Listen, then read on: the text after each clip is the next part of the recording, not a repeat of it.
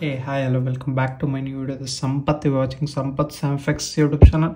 Poco X3/NFC custom ROM reviews. Infinity X 1.1 version. There's a custom ROM. Maintainer, you can see device Karna in or the Surya in. 5th May 2024 is the security patch, and the version of kernel used here is 4.1 4.343. Note kernel has been used, that is June 2nd latest build here, you can see.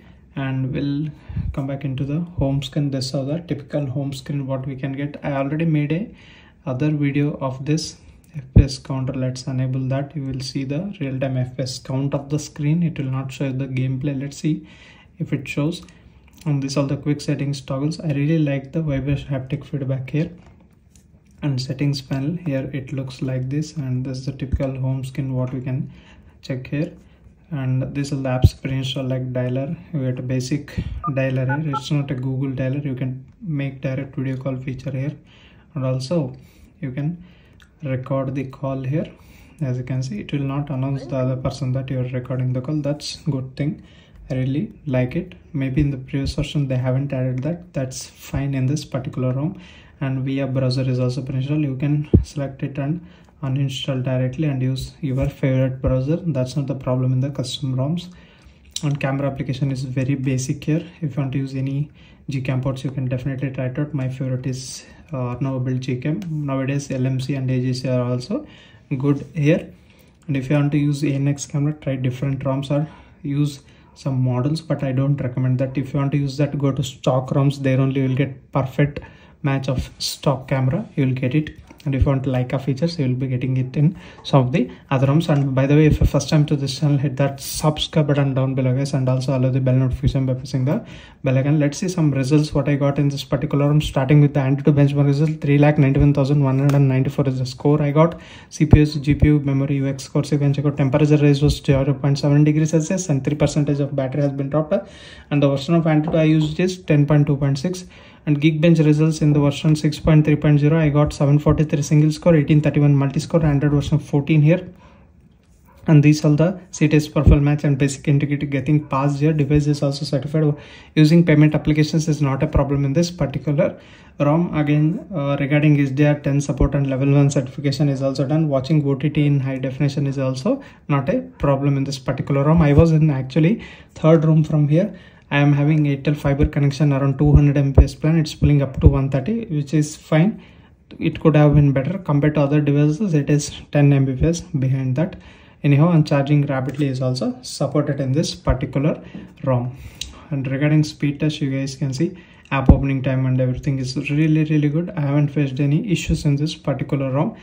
As of now, this ROM is very much smooth and experience, but I did not like this kind of settings panel. It's kind of name is not visible and some more dark theme. Everything is implemented here. Anyhow, these are the Infinity suite. You will get monet settings here. Color source, you get it. Luminance, chroma factor, tint, background, theme selection. Again, you get font style. Plenty are given here.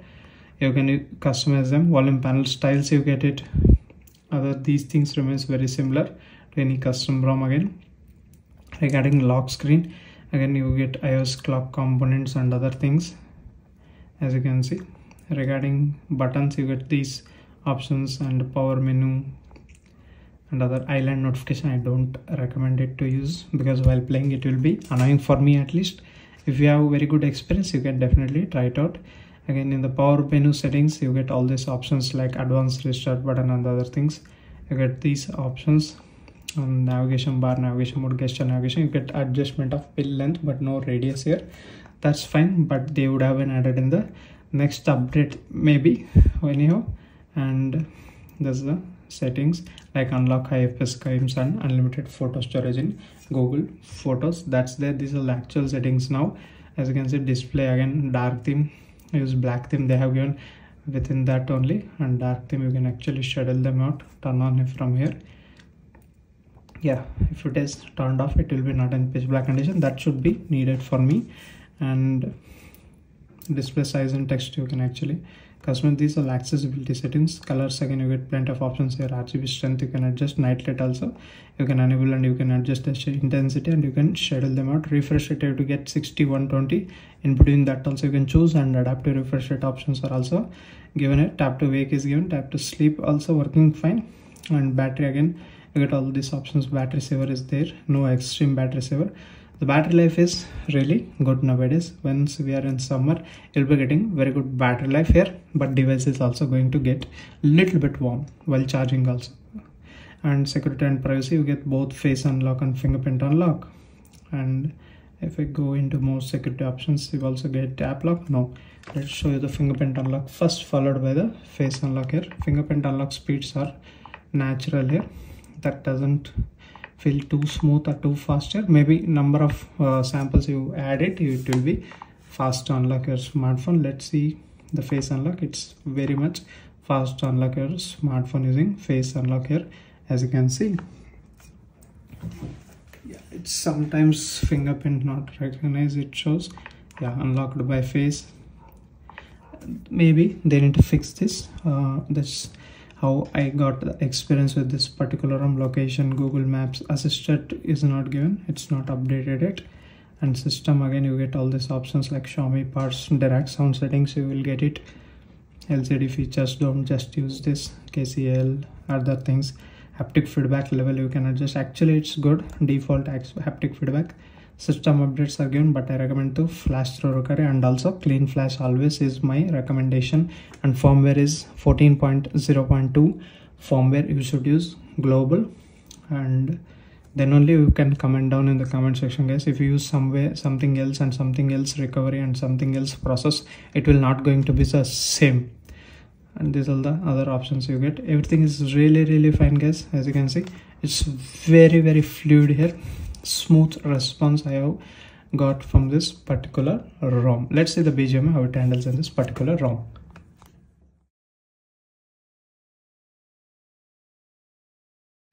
You guys can see the graphic settings set to smooth plus extreme plus here.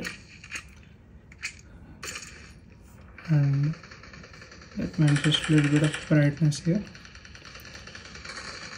You can see the real-time FPS count is higher than what you can, as I said before.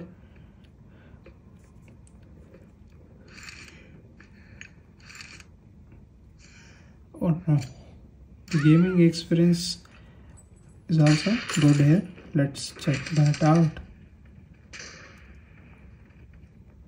I need to enable peak settings here.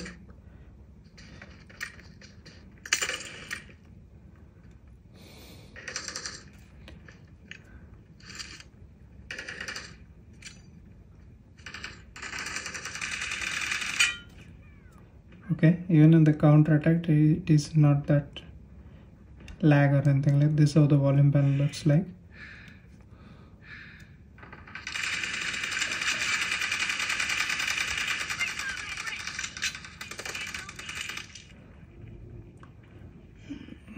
The ROM is really good, guys. And I want to say one thing, guys. I am completely making everyday videos here, but you people are not subscribing to my channel. And you guys can see from last 3 days my internet connection was completely down here, as you can see, but I still making the videos. You guys can see from last 3 days my internet connection is very much unstable and it's not going to upload the videos, but I still managed to upload the videos each and every day. I'm making videos, guys. Subscribe to my channel and support me. More than 1,000 people watch my videos, but in that only subscribed persons are only 2 to 3. Though you watch the video, subscribing the channel will also help me, and liking the video will motivate me. Subscribe the channel and have a look at all the videos, guys. It will be beneficial for me. That's it. The interface and everything is fine in this particular ROM. I haven't faced any issues. If you have any specific questions regarding this particular ROM, you can comment down in the comment section. We'll meet you with another interesting video, guys. Until that, keep smiling. Bye bye for now.